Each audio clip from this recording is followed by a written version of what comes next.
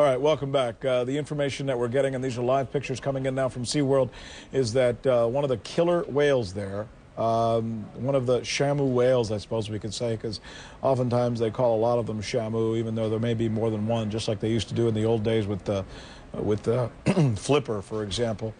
According to reports, one of the killer whales there at SeaWorld has killed its trainer. Apparently, it grabbed the trainer, according to the reports that we're getting, and started thrashing her around. And the trainer was declared dead there on the scene.